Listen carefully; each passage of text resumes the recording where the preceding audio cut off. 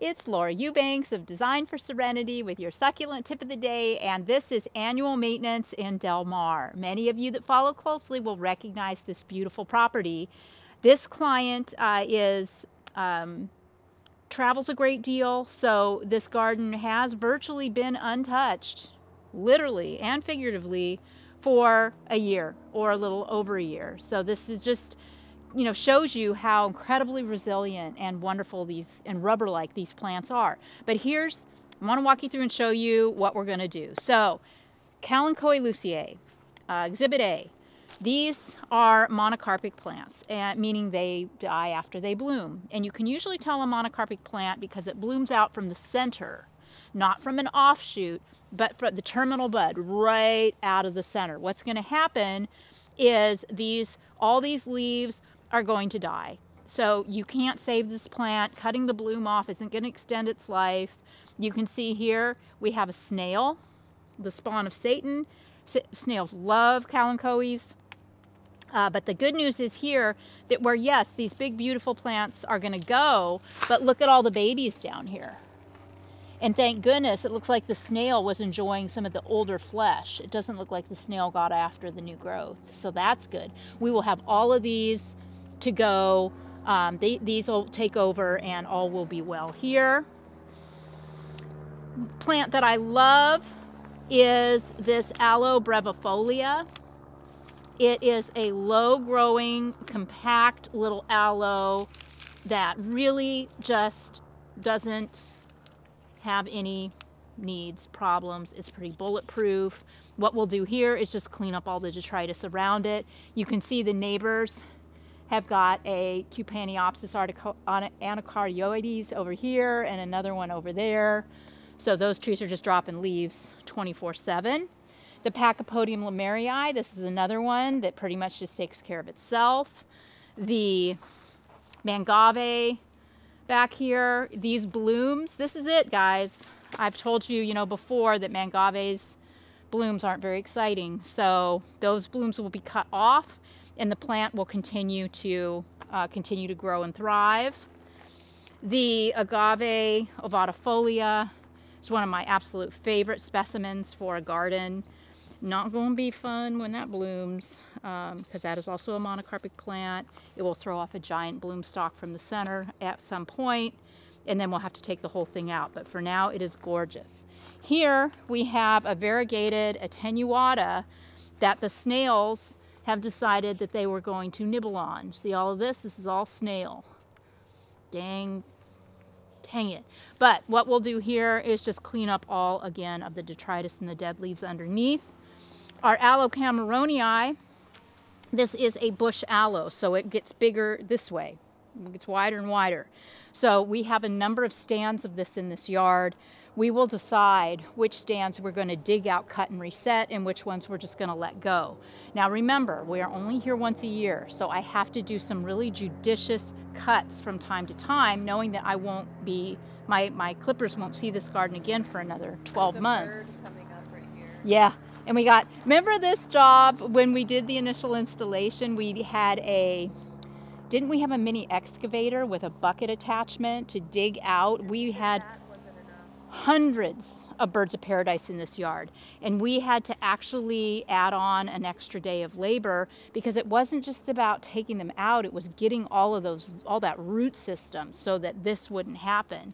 And I'm really pleased. I think this is the only one I see that has made a comeback. So that's good news, and we will dig down and take care of that.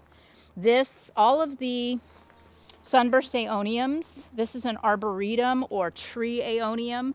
So it grows on long trunks, which aren't that cute. So these will all be yanked out, cut, and reset. This is the perfect time of year if you're in San Diego or the West Coast to do this because this is a winter growing plant. Here's another mangave that needs trimmed, and it looks like we need to apply some bugetta too because snails are a thing here.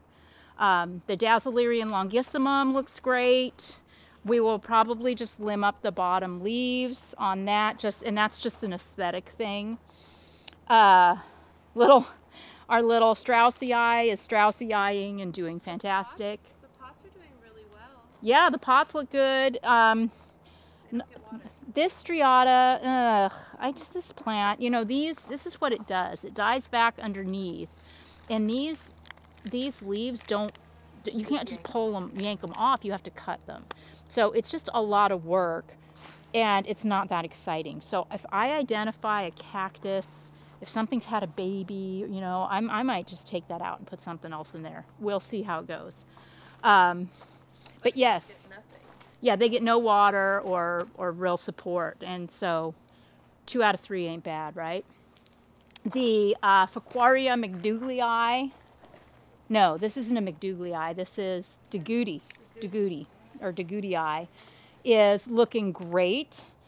You can see that at some point it had dropped its leaves, probably last winter, and now we have all of this detritus on the black lava rock. But we should be able to take the blower on a low setting and loosen a lot of that up.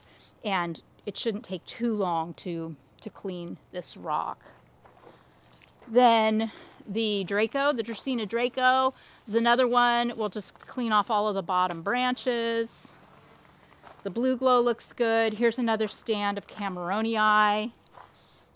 Looks like we had some weeds, some significant crabgrass come up in here. So we'll get in there and really work on extracting that by the roots as best we can. Here's a little rose bush making a comeback right here. We'll get that yanked out. This looks good. Yeah, this attenuata variegate looks way better than the one out front. See how it's pulling for the sun? You can almost tell directionally where the sun is just by seeing which way the plants are facing. And this big barrel cactus is very, very happy. Weird. It's like this weed is growing from the center of the barrel, Han. Look at this. I don't see a point of origin here. It literally is though it's growing from inside the plant. Isn't that bizarre? That's so weird. Wow. Okay. All right. All right. So, yeah. This looks pretty good. What? This is to cut and then stick back, right? Yes. Yes. What are we talking about? Oh, the Straussy?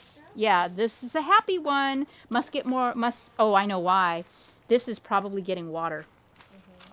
Because we had to irrigate for the Cameronii, so it's taking benefit there. And what Kevin's doing over here is what we talked about in the front. See how he's cutting all of the aeoniums and cleaning all of the detritus. Kind of see him, I'm going to cut that one.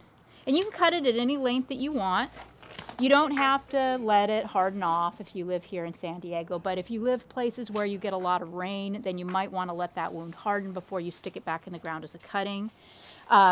These pots are very tragic, and I have brought new things to put in these pots. Again, they don't receive any care or water, so this stuff's all coming out, and then I brought some tougher specimens to pop back in. Looks like the mite even didn't even survive. Yeah, I know. This is aloe mite here, but it's dead.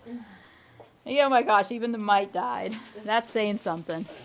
Okay, and then the Petalanthus bracteatus. 2 ways to handle this plant. You can dig it all out and cut and reset, or you can just trim. And right now we decided to just trim because it wasn't that big of a deal or that bad. So we just trimmed those up nicely. You can see this Cameronii up here is very, very red. So it's either getting a lot more sun or less water, which is what's making it turn so red. So this area down here, again, taking the blower, trying to get these leaves out, trimming up the Dazzlerian longissimum.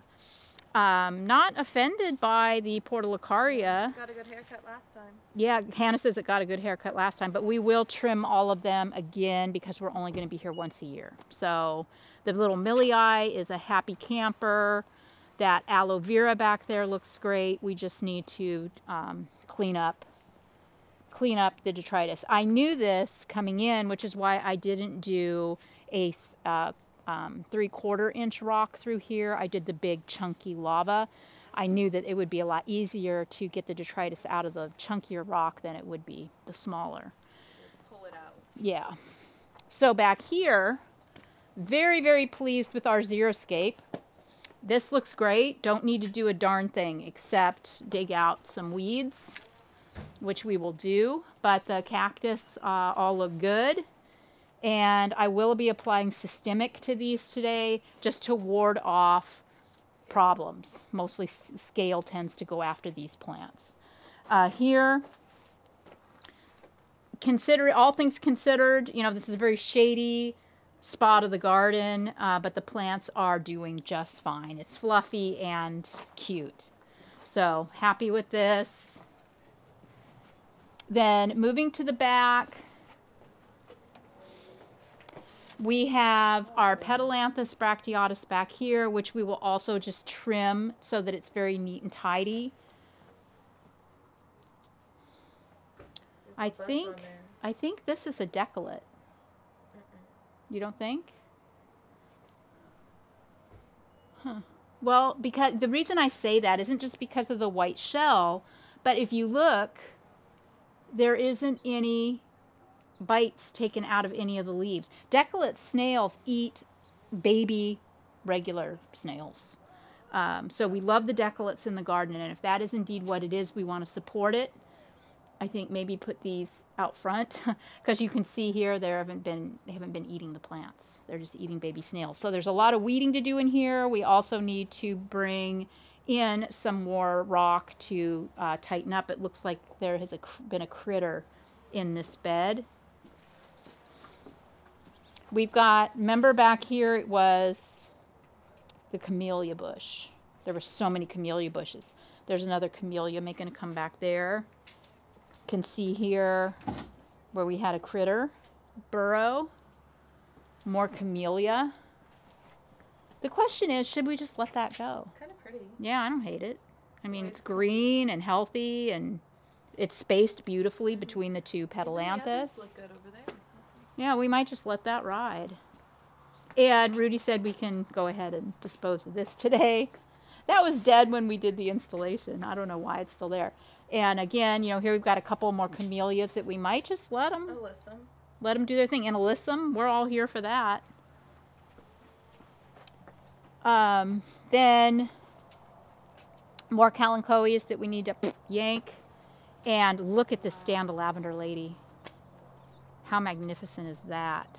So that's an option. We can separate those, and if we have gaps or holes in the garden after we, you know, have done some excavating and moving of things around, we will have lavender ladies to pop into places. The mangaves are so great and tough and pretty much can handle anything I throw at them. We will trim back the vine off of the fence. You can see there's a lot of weeds here. This is going to take a hot minute. Pulling. The stand's nice though. Hannah says the stand is nice, and you know she's not wrong. So it's gonna fluff up after. Yeah, I think what we'll try to do here is just get after the weeds and not mess with this stand. Here's a beautiful agave and more variegated ones, and I'm so thrilled that the millii are doing well in this yard. Look over here, Hannah. Yeah, whoops. Okay, so what we have here is, the scientific term for this is Aeonium runamucus. These are spent Aeonium blooms. So we'll get all of these out. We'll dig all of these Aeoniums up. We'll push everything back to expose more rock in the front. The trigona looks very happy. I think I'm going to go ahead and pull out all of the cotyledon. It isn't happy and it doesn't look good. And The one that's going through. Hannah says, am I going to leave this one? Maybe, maybe not. But I really don't think that we're going to be missing this cotyledon out of this bed, are we? Not at all. And look at how the little sedum is encroaching on the sidewalk. Isn't that funny? These ungies look great. Yeah, the ungies are very, very happy. We've got a happy Hercules here. And this ruticope, this aloe ruticope, I don't use this plant anymore because it's just kind of a hot mess. The blooms aren't that exciting. It's very prone to aloe mite. It's another one that's a little tricky to clean. And I don't know, this aloe, or is it an agave? I don't even know. I think it's an agave. Yeah. I remember when we did the installation, this was here, and it looked basically like that then. So this might be a great place for one of those Mangave lavender ladies. And then, hey Mel, good morning. Then here we did three, these 3 pots on the pillars. So what we'll do is we will cut some pretty pieces of this Sticks on Fire off, dig out the roots and reset the cuttings here, and tighten up the pots once we can see them. Oh goodness, yeah, looks like we got a gopher here. Yeah, we'll just clean up. I'm also going to treat systemically against aloe mite. And oh, this is going to be fun. See how easy these come off? That's just fun.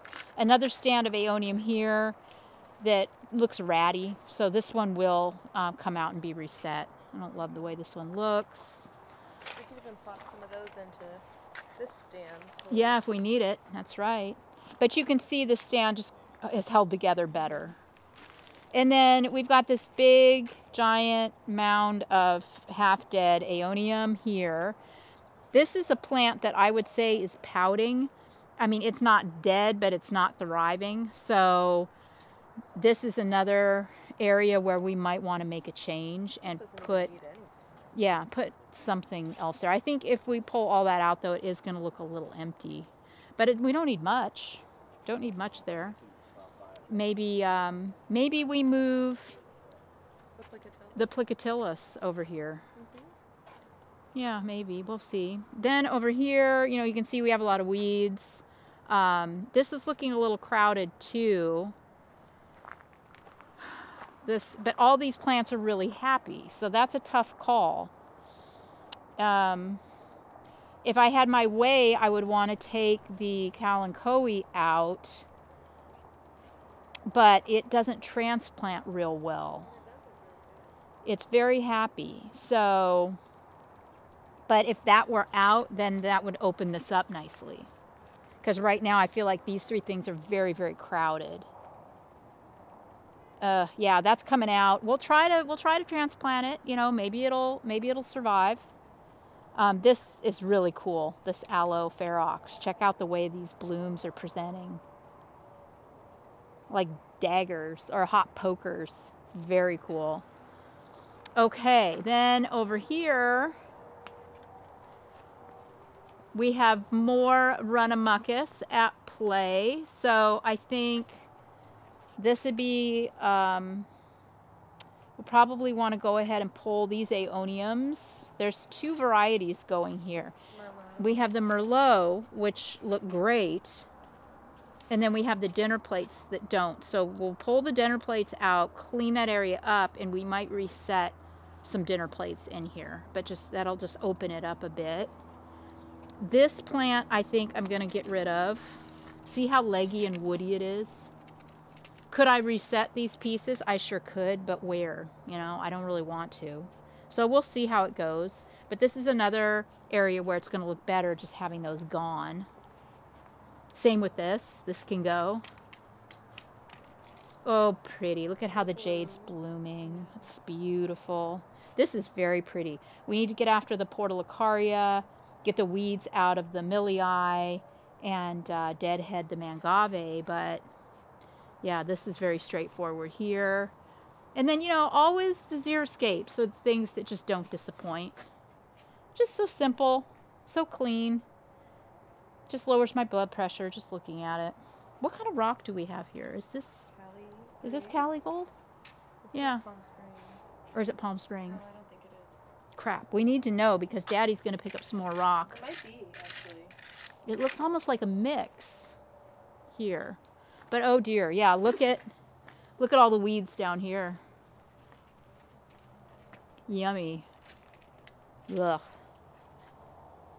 And then all of these aeoniums here, again, the Merlots are magnif.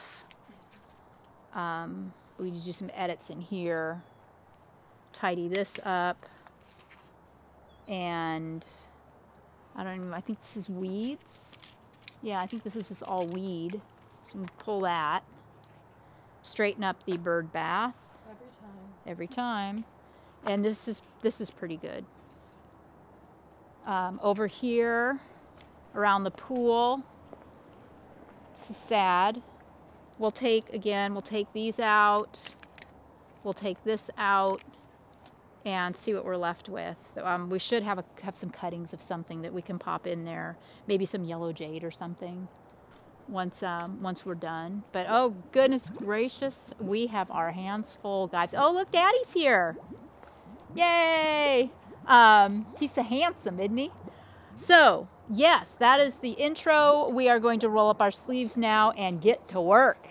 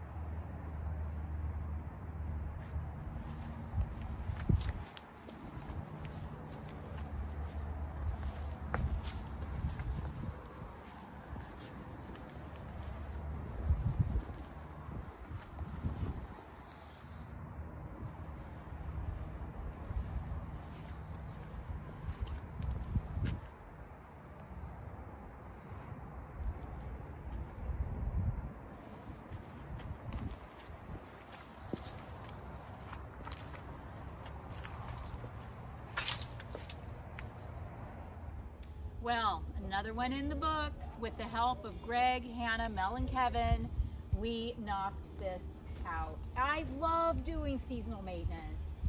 Look at this. I don't even have to say anything, do I? I mean, it's just insanely beautiful, isn't it? Just like a shiny new penny. The plants are, you know, already beautiful and they've matured. I would say this garden has doubled in size since we put it in 3 years ago. And so now it's just so stinking much fun to come back each year and just look at the beauty. That Desmediana we replaced with this gorgeous lavender lady. This plant had thrown off 3 substantial pups, so we found really good homes for those. We got all of the aeoniums reset here, and we moved the attenuata back off the sidewalk. Just love how easy it is to manipulate these plants. I spent the first day in this area in here because it's the front yard and it's so important and people see it. But gosh darn it, guys, this tree, it's not even cute. But what a mess. The leaves, the Campaniopsis anacardioides also throws off little seed pods. So not only do we have the leaves to deal with, but all these little pods everywhere. I did my best. I moved out all the rubble. I cleaned out from under it. I put it all back. I'm really pleased with how it looks. Same here. Just cleaned all through here. Cleaned all the mess up through here. And check this out. I cleaned up all of the petalanthus and weeded this whole area, and then the guys came back through with leftover aeoniums that we took from various places in the yard and popped groupings of aeoniums in between the petalanthus. It looks so good. Oh, so happy with that. What you see, the little green things you see in the ground, that's sweet alyssum, and we're going to allow that. That's pretty. But we got all the weeds, and we did decide to leave the camellias because they're so, not all of them, I mean some of them that were in the wrong place I took care of, but I left a number of them alone. Here's that lavender lady, sans pups, and I mean, wow, right? Look at how tight this looks. Can you identify some of the changes that we made? See if you guys can see some things. We, look, I mean, it can breathe, right? Just pulled things up, moved them all around. The pots and the sticks on fire. Look at how tight that looks. So good. There's another lavender lady right here. And we took out that weird agave and put the Licatilis right here because it was really lost in the back. And it's just a beautiful specimen right there now. Very, very pleased with that. Yes, the Kalanchoe bracteosa, we moved it from over here. It was in between the blue glow and the sunburst, and it was so crowded. Love the way that looks over there. So full. There was a bunch of aeoniums there. Those are now cuttings and over between Calanchoe bracteotis. So incredibly stunning. And the aloes, you know, just getting ready to throw off so many flowers. I cannot get over the way these blooms are presenting on the Sparrows. It's so interesting to me. And that beautiful red Cameronii has got 1, 2, 3, 4, 5, 6 blooms, 7 blooms on it. And now you can see them so much better. Oh, look at all the blooms on this. It's so hard to leave. I just want to stay here and enjoy it. Look at how clean this looks. Hannah went to town back here. It's just so tight, so organized. We have so many plants in the back of the truck, just junk and crap and cuttings and debris. Our client said, is there anything left? He had been gone and he came home and he saw all the crap in the truck. And I said, you tell me. Yeah, he's really thrilled. This also, tight. Greg weeded all the way down there, all the way back behind the pool. We are definitely good to go for another year. I'm wishing all of you, again, happy holidays. And if you have the ability to get outside, if weather will permit where you live, I can't encourage you enough to get your hands in the dirt. It will absolutely change your mind. This has been Laura Eubanks of Design for Serenity reporting from Del Mar, California with our annual maintenance and your succulent tip of the day. Bye guys.